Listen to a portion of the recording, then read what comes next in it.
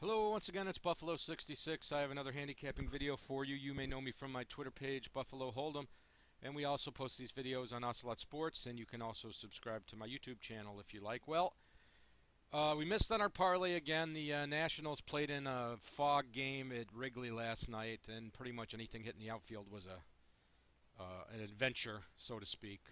Wasn't prepared for that, but full slate of Major League Baseball today, and there's two games I'm targeting.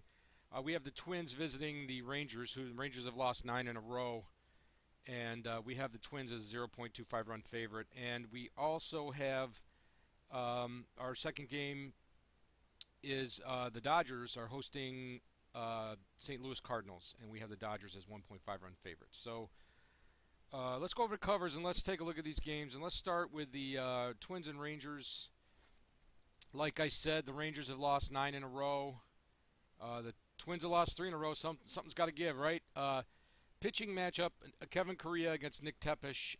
If you look at the offense, the Twins have scored more runs in the last 5. They have almost a 2-run differential, and the bullpen also favors the Twins tremendously. But if you look at the pitcher splits, you'll see that Correa actually in his last 10 starts, you can see 3 of his last 4 games quality starts. His last 3 in a row. 0 runs, 1 run, 1 run in 6 innings. And his splits are pretty good. Last 3, very good. Away, decent, 2-3, 3.35 ERA, and at night he struggles. But if you look at Tepesh, his last 2 he's struggled. At home he's struggled, and at night, very small sample size, but he's done well. So it's one of those something's got to give games, and it leans towards the Twins, and at positive odds. That's favors Minnesota. So we're going to take Minnesota on the money line there.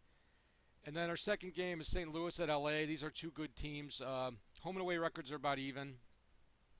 Ryu against Carlos Martinez. Again, this is one of those pitcher split deals.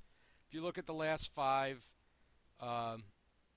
it favors the bullpen favors the Dodgers, and runs scored favor the Cardinals. However, if you look at the pitching splits here, you can see Martinez, even though his last 3, he's only had a couple of starts, but away he struggled, and at night he's really struggled. So it'd be interesting to see how he does. This is a pitcher's park. In Ryu, if you look at his last 5 starts, 4 of his last, 6 of his last 7, yeah, all quality starts.